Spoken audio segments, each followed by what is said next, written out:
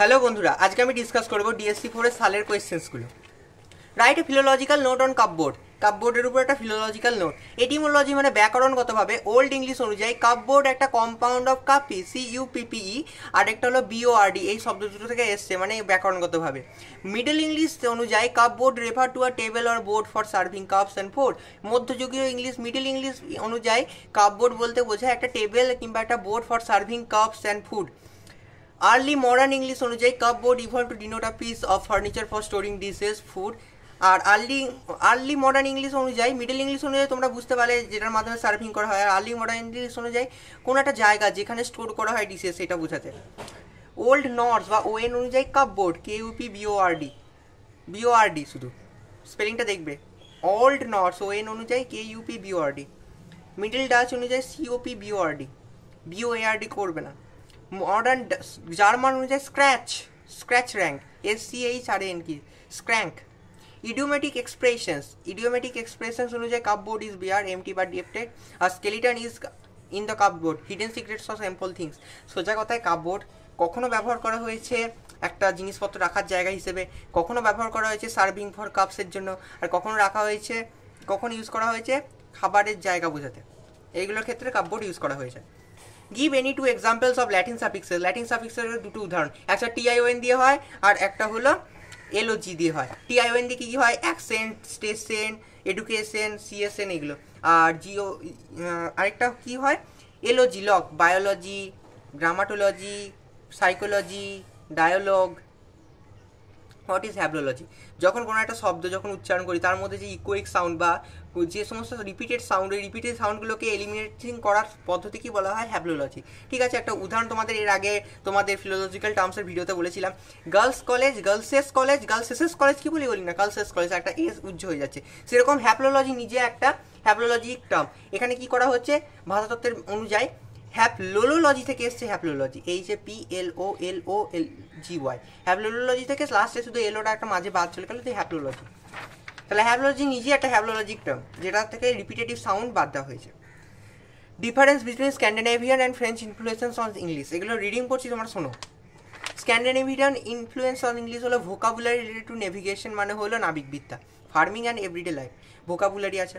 Words often begin with TH or D sounds. Grammatical simplification, reducing inflectional endings. Influence on English pronunciation, especially in Northern England. এইগুলো হলো প্রভাব northern ইংল্যান্ডের উপর তোমার Scandinavian ভাষা প্রভাব ফেলেছিল। ফ্রেঞ্চ প্রভাব কীরকম ফেলেছিল? Vocabulary related to law, government. ওখানে যদি নাবিকবিদ্যায়, চাষবিদ্যায়, সাধারণ জীবনযাত্রায় আমাদের স্ক্যান্ডিনেভিয়ান ইংলিশ ভাষার প্রভাব ফেললে এখানে ল, গভর্নমেন্ট। কুইশিন মানে হলো রন্ধন প্রণালী, কালচার, এগুলোতে প্রভাব ফেলেছিল। Words often begin with R or B sound. Introduction to a Latin derived word from loan words. ধার করেছিল। Influence on English spelling, grammar, pronunciation. তাহলে এখানে ইংলিশ ইনফ্লুয়েন্স সাধারণত নর্থ ইংল্যান্ডে ফেলেছিল স্ক্যান্ডিনেভিয়ান, আর এখানে গ্রামার, তারপর প্রোনাউন্সিয়েশন সাউথ ইংল্যান্ড। তাহলে এটা নর্থ ইংল্যান্ড, এটা সাউথ ইংল্যান্ড, মানে ফ্রেঞ্চটা সাউথ ইংল্যান্ড আর এটা স্ক্যান্ডিনেভিয়ান নর্থ ইংল্যান্ড। এইগুলো ভিডিওটা দরকার হলে আরেকবার রিপিট করে শুনে নাও, তাহলে বুঝতে সুবিধা হবে।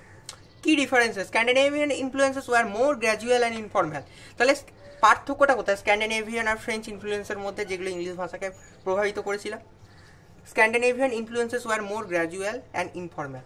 ফর্মাল আর ইনফর্মাল জানো? ইনফর্মাল মানে যেগুলো আমরা ব্যবহার করে থাকি, গ্র্যাজুয়াল, ক্রমিক। তাহলে স্ক্যান্ডিনেভিয়ান ভাষাটা অনেকটা আমাদের মতো। আর French influences war more sudden and formal স্টাইলে লেখা হতো বেশি।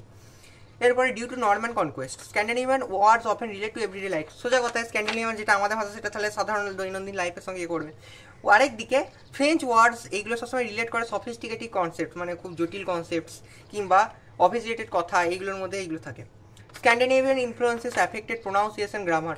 স্ক্যান্ডিনেভিয়ান ভাষার মাধ্যমে অনেক রকম গ্রামারের দৃষ্টিভঙ্গি এগুলো ডিস্টার্ব হয়েছিল।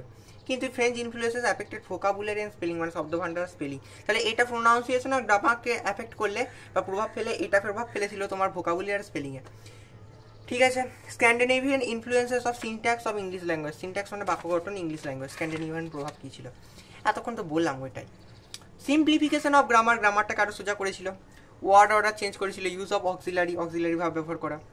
Passive voice, subordinate clauses, প্যারাট্যাক্সিক্স। আর সংযোজক অব্যয় ছাড়াই সংশ্লিষ্ট উপবাক্য সমূহ স্থাপন, এটা কি বলা হয়? প্যারাট্যাক্সিক্স। Give an example to show the transfer of inflection from Scandinavian to English. একটা উদাহরণ দাও হাস নমিনেটিভ, হাসেস জেনিটিভ, হাস হলো ডেটিভ, হাস হলো অ্যাকিউজেটিভ। ওল্ড নর্স হলো হাস, হাস, হাসি, হাস। মিডল ইংলিশ হলো হাস, house, house, house.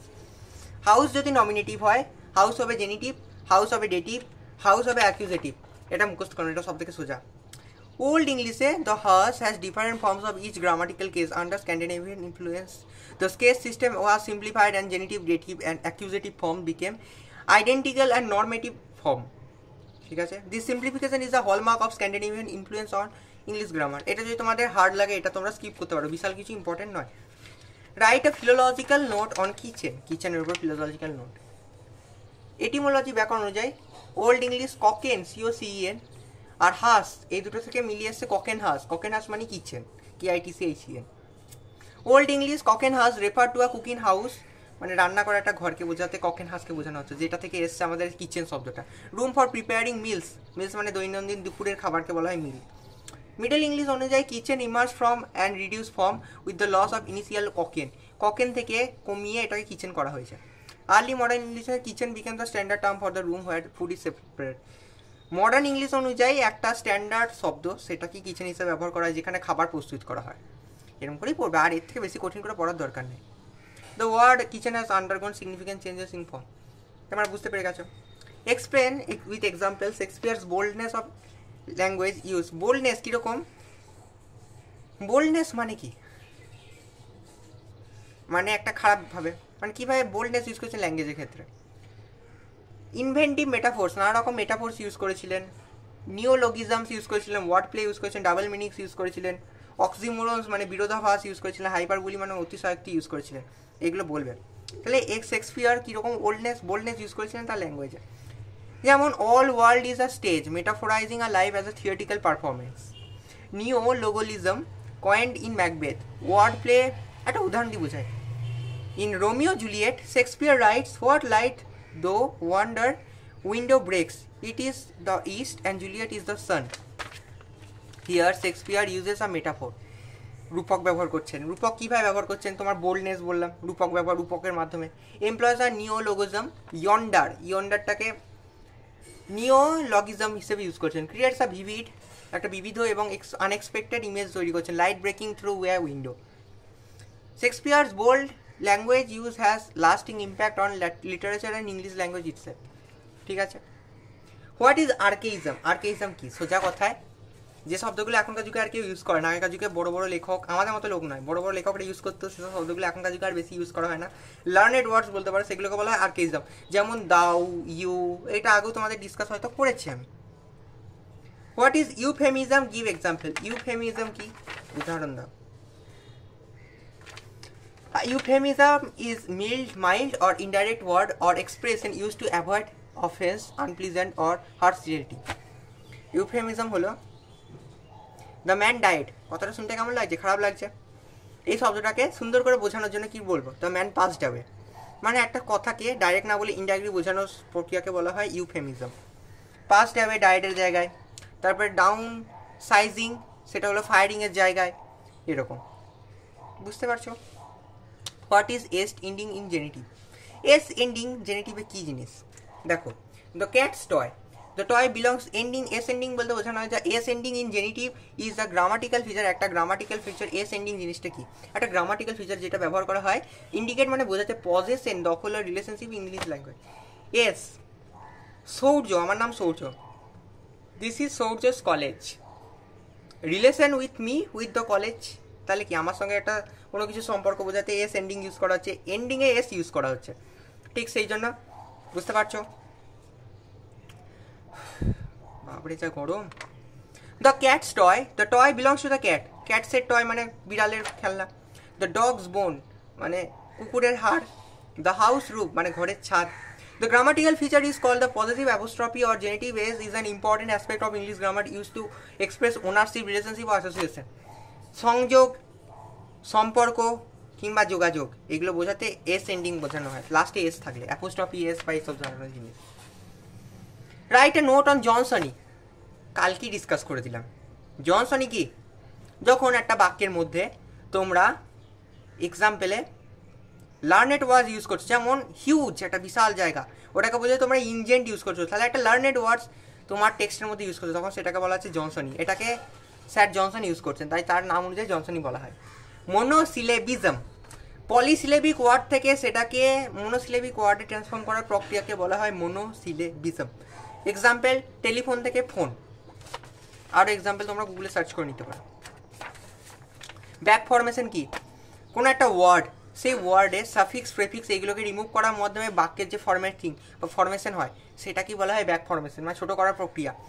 Example, absorption থেকে অ্যাবজর্ব, বেগিং থেকে বেগার, বেগার থেকে বেগ, এইগুলো হলো তোমার ব্যাক ফরমেশনের উদাহরণ। হোয়াট ইজ গ্রিমস ল? তোমাদের কালকে এক্সপ্লেন করেছি, আরেকবার এক্সপ্লেন করে দেবো। যখন আমরা কোনো একটা শব্দ উচ্চারণ করি তার মধ্যে স্ট্রেসিভ বা কনসোনেন্টিভ, সেটাকেই বলা হয় গ্রিমস ল। গ্রিমস ল অনুযায়ী যদি একটা ইন্দো ইউরোপিয়ান ভাষা হয় আর একটা হলো জার্মানিক ভাষা, ইন্দো ইউরোপিয়ান ভাষা যেটা আমরা উচ্চারণ করি প ট ক, এক্সাম্পল দিয়ে বোঝাচ্ছি। পটাক, পিটিকে, ওটাকে পিটিকে বলবে না, পটাক বলবে, সেটা এই ভাষায় হয়ে যাচ্ছে ফতহ। এবার তোমাদের ভার্নার্স লটা বুঝিয়ে দিই তাহলে। ভার্নার্স ল কি? ভার্নার বলছেন যে হ্যাঁ তুমি পাঞ্চ, পাঁচটা কী হচ্ছে গ্রিমস ল অনুযায়ী 5 হয়ে যাচ্ছে, পিটা এফ হয়ে যাচ্ছে। কিন্তু ভার্নার বলছেন এটা একমাত্র রুট সিলেবাল কিংবা ভাওয়েলের ক্ষেত্রেই প্রযোজ্য, তাছাড়া প্রযোজ্য না। একটা উদাহরণ, সেপ্টেম, এসিপিটিইএম, এটা গ্রিমস ল অনুযায়ী কী হবে? সোফান, এসও এফ এন, পিটা এফ হয়ে যাচ্ছে সোফান।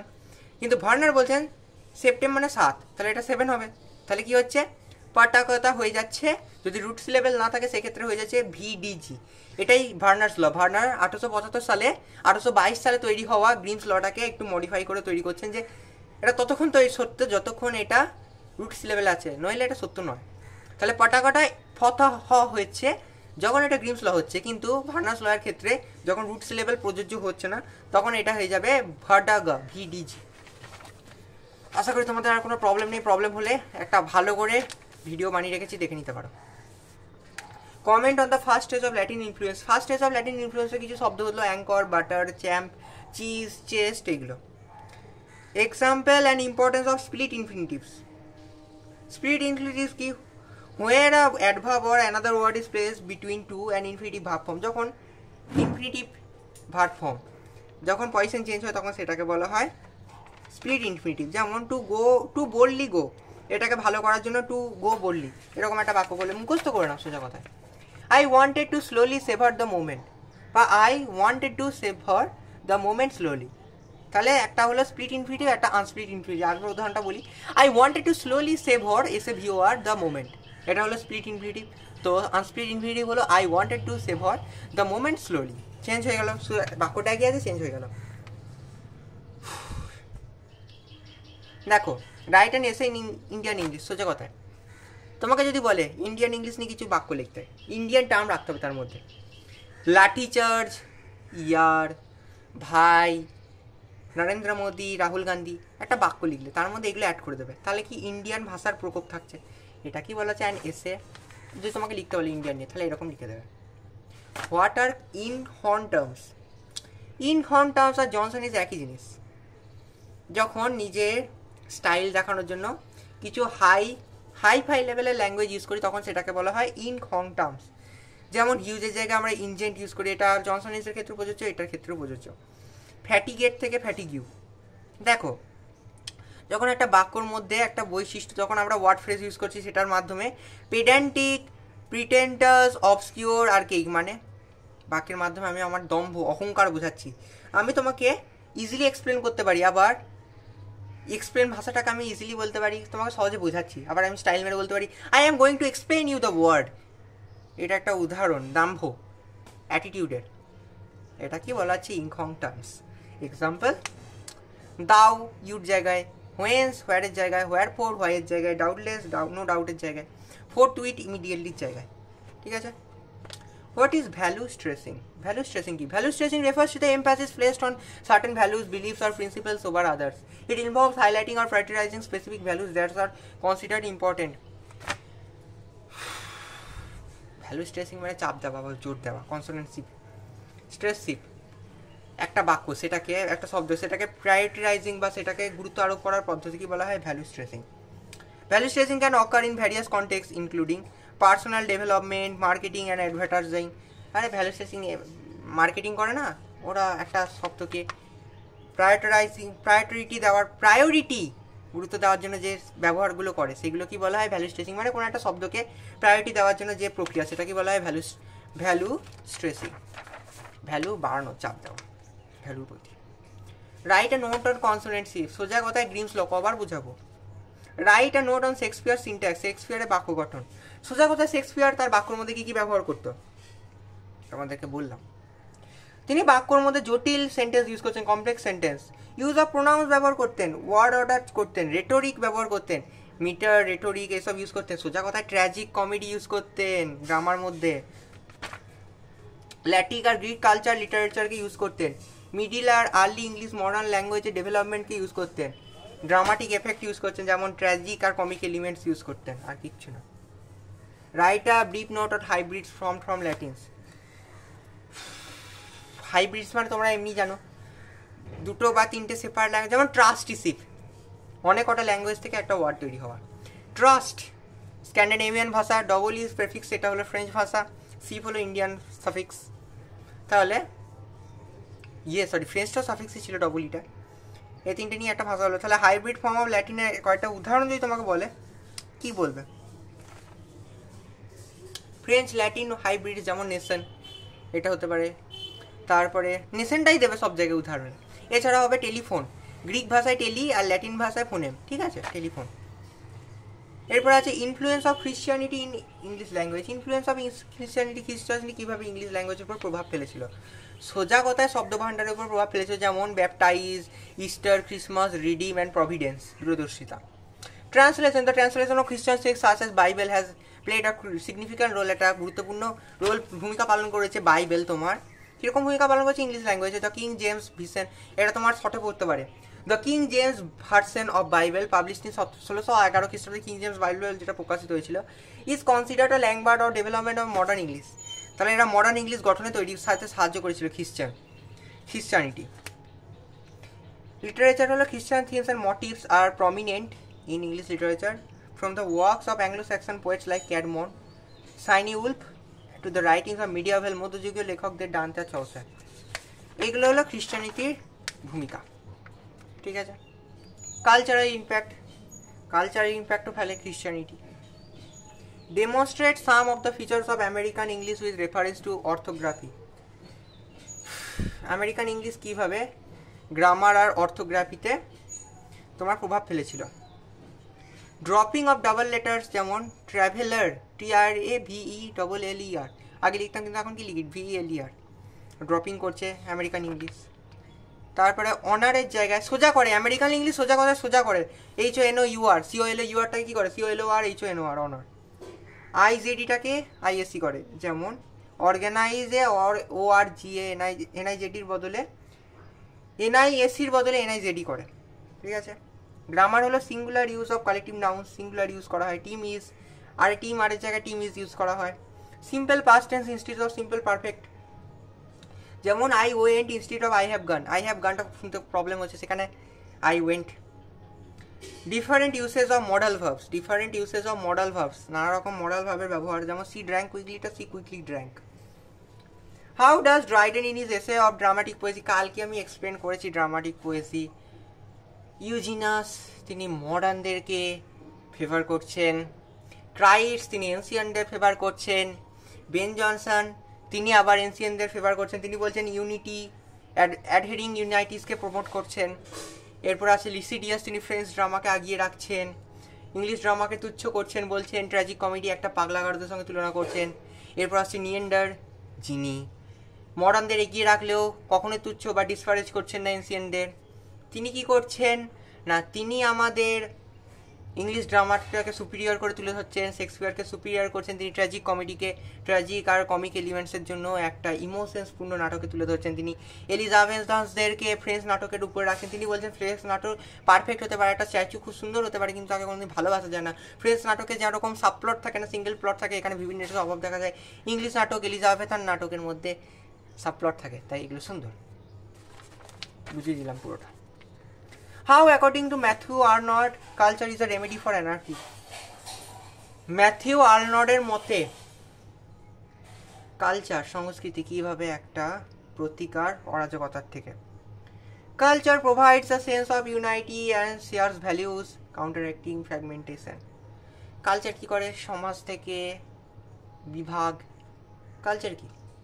সমাজে যখন হিন্দু মুসলিম বিভাগ হয়, কারোর মধ্যে ঝগড়া হয়, তখন তাদের মধ্যে রীতি নীতি এগুলি একটা ইউনাইটি তৈরি করে, ফ্র্যাগমেন্টেশনটাকে ভেঙে ফেলে।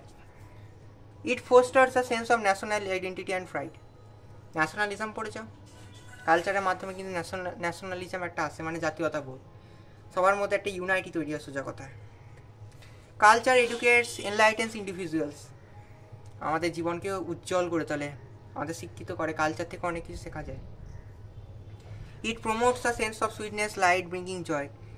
দুর্গা পুজো, কালী পুজো, ঈদ, মহরম আমাদের লাইফে কী আনে? আনন্দ আনে, সুখের সময় আনে, এনলাইটেন করছে, আমাদের জীবনে জয় আনছে।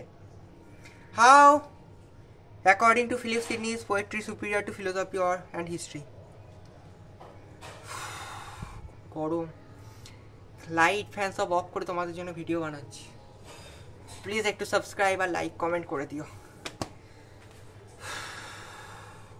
According to Philip Sydney, the defence of poetry is superior two philosophy and history. কবিতা তার কাছে বেশি সুপিরিয়র, লার্জার দ্যান লাইফ, একটা দর্শন কিংবা ইতিহাসের জন্য। কেন না? Poetry is more universal, poetry সবার কাছে গ্রহণযোগ্য।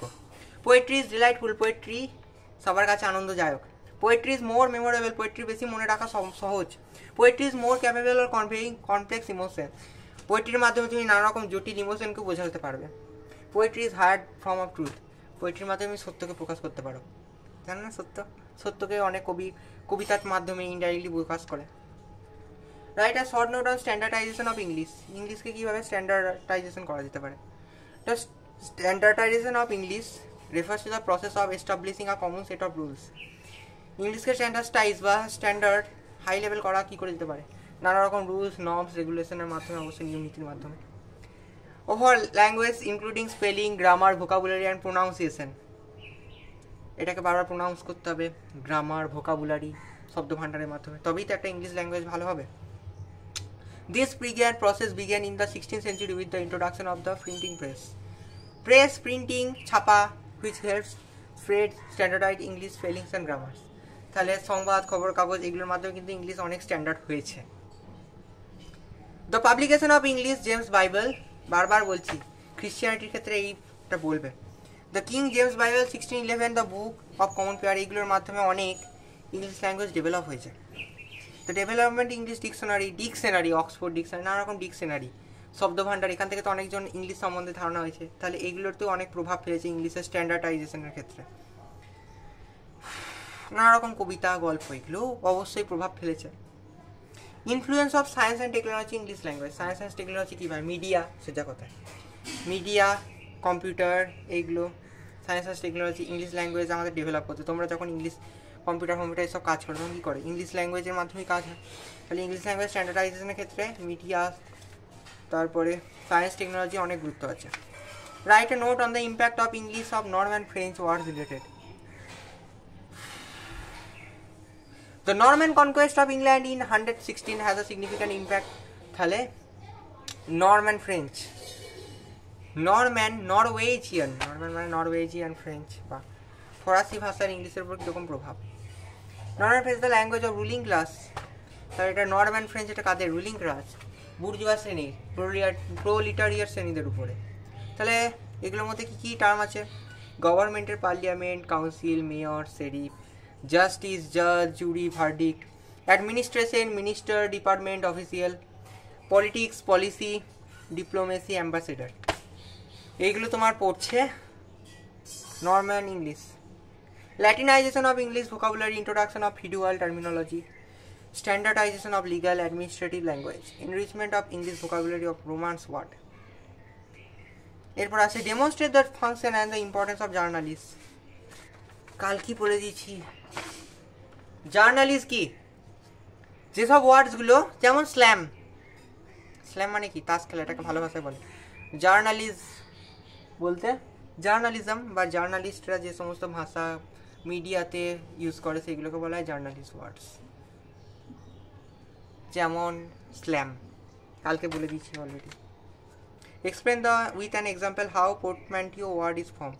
Portmanteau word is a word that is formed by combining two or more words blending its sounds and meanings. দুটো শব্দর মানে, অর্থ এবং কাজ এগুলোকে জুড়ে দেওয়ার মধ্যে যে মিশ্রণ, ব্লেন্ড মানে মিশ্রণ, যে শব্দটা তৈরি হয় সেটাকে পোর্টম্যান্টিউ ওয়ার্ড বলে। অ্যাজ এক্সাম্পল, স্মোক আর ফগ, ফগ মানে কুয়াশা, স্মোক মানে ধোঁয়াশা, দুটোকে নিয়ে তৈরি হচ্ছে স্মোক। এটা হলো একটা পোর্টম্যান্টিউ ওয়ার্ড। তাহলে সাউন্ডস আর মিনিংস দুটো শব্দের একসঙ্গে জুড়ে দিয়ে একটা পোর্টম্যান্টিউ ওয়ার্ড হয়। যেমন স্মগ, এটা কি থেকে এসছে? স্মোক আর ফগ থেকে, smog, SMOG। Example of double negatives. Double negatives কি? আই ক্যান্ট ডু এনিথিং, এটা একটা বাক্য, এটাকে ডাবল নেগেটিভ করতে হলে কি হবে? I can't do nothing. He can not do nothing right now, I am not going now where two night. They don't have no money. যখন ডবল নেগেটিভ ইউজ হয় একটা বাক্যের মধ্যে তখন সেটাকে বলা হয় ডাবল নেগেটিভ। ঠিক আছে, এরপরে ফিলোলজিক্যাল নোট অন বয়কট।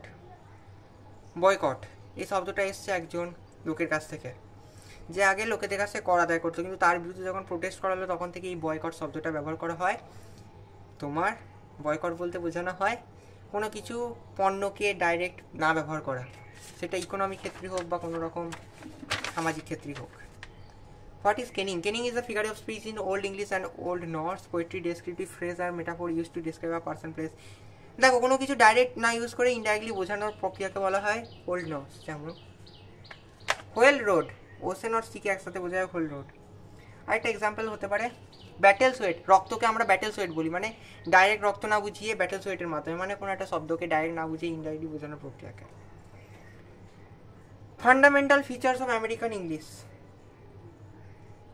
আমেরিকান ইংলিশের বৈশিষ্ট্য কি? সিম্পলিফাইড স্পেলিং, খুব সহজ সরল স্পেলিং, ভোকাবুলারি শব্দভাণ্ডার আছে, প্রোনাউন্সিয়েশন উচ্চারণ আছে, গ্রামার আছে, ইডিয়মস অ্যান্ড এক্সপ্রেশনস আছে, উপভাষা আছে, রিজিওনাল ভ্যারিয়েশনস আছে, অঞ্চল ভেদে এদের উচ্চারণ সব কিছু আলাদা আলাদা, প্রভাব আছে অন্যান্য ল্যাঙ্গুয়েজের ওপর, যেমন স্প্যানিশ, চাইনিজ, আফ্রিকান ল্যাঙ্গুয়েজ। কলোলিকুয়ালিজম হলো চলিত ভাষা ব্যবহারের রীতি আছে এদের। কোয়াসি ক্লাসিক্যাল ওয়ার্ডের উদাহরণ দিতে বলেছে। কোয়াসি ক্লাসিক্যাল ওয়ার্ড কি? যে সমস্ত ওয়ার্ডগুলো ক্লাসিক্যাল ল্যাঙ্গুয়েজ যেমন ল্যাটিন, গ্রিক মডিফাই করা হয়েছে গ্রামার আর স্পেলিং ল্যাঙ্গুয়েজ লাইক ইংলিশ। যেমন telephone, tele plus phone, biology, bias plus logos, physics, ফিজিকোস, psychology হলো সাইক প্লাস লোগোস। দেখো, quasi classical words R words that R derived from classical languages like Latin and Greek, যেগুলো classic language Latin আর Greek থেকে উদ্ভূত এবং modify করা হয়েছে এবং adapted করা হয়েছে grammar R spelling for English modern languages. ঠিক আছে, comment briefly remodeling of French words into closer resemblance with Latin origins.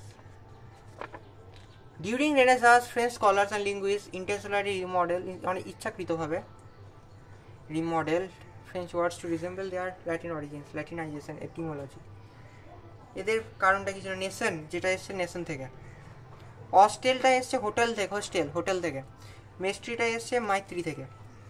Explanatory to process of hybrid formation in connection of French influence in English.